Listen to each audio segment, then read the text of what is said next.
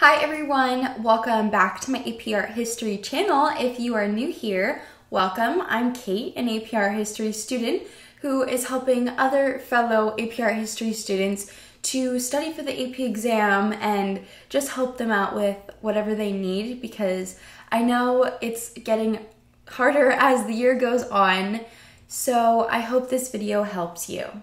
Today we are going to do some Incan art. We're going to focus on one specific piece, and it's going to be the All-Toquapu Tunic. A lot of these names are very hard, so I'm going to put them at the bottom of the screen. Just a little disclaimer at the beginning, because I know it's very hard to pronounce these names, and I don't even know if I'm getting them right, so I will definitely put the spelling there for you. So let's continue reviewing the Incan art.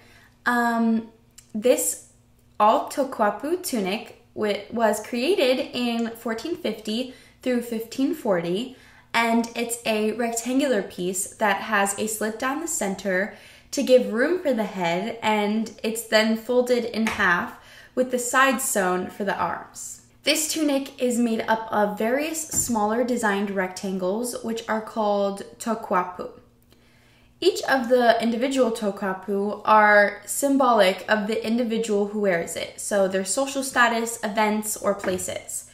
Each of them is dyed in bold colors, as you can see in this tunic, and the tunic has many toquapu, which makes this particular one a tunic of the Emperor Sapa Inca.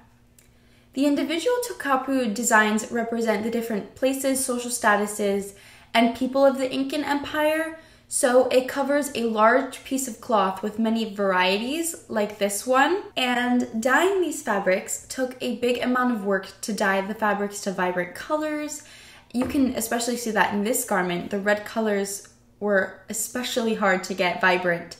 So it required the maker to grind bugs from cacti and transfer that color to the garment.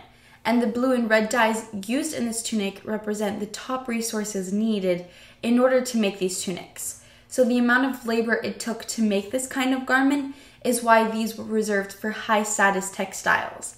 And the textiles were given to the royal as gifts, and they were also buried as a sacrifice to Inti, the sun god.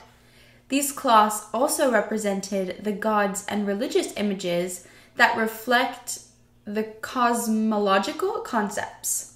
So these tunics, when worn, marked the changes of life cycles and as a mark of age in social status. That is it for the All-Toquapu Tunic. I hope you enjoyed this video. Don't forget to give it a thumbs up and subscribe, and don't forget you can comment down below any recommendations you have for other videos.